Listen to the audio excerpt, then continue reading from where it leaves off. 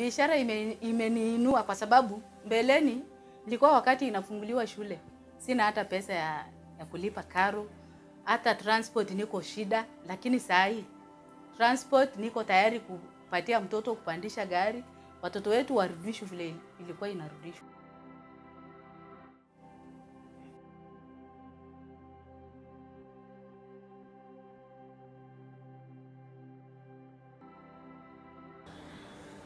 We've got many challenges in running our businesses.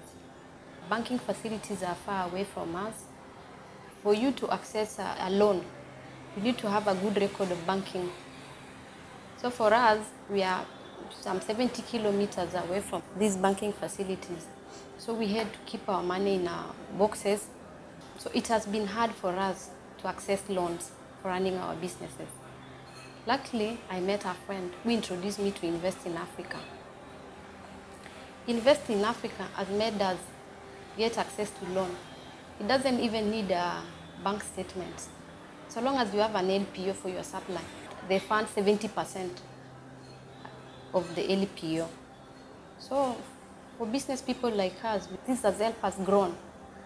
Currently, I had a project with Talo for PIP latrine. I requested for 70% financial, and APP, Invest in Africa, were able to fund me 970,000 for my project.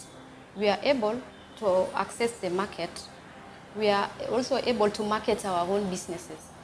It has helped us to keep records on our businesses in annual records, monthly record, expedition records, and this has helped us to know how our businesses are running. Are we going at a loss? Are we getting profit? Even if you don't have a good bank statement, they fund you against your LPO. It has really helped us.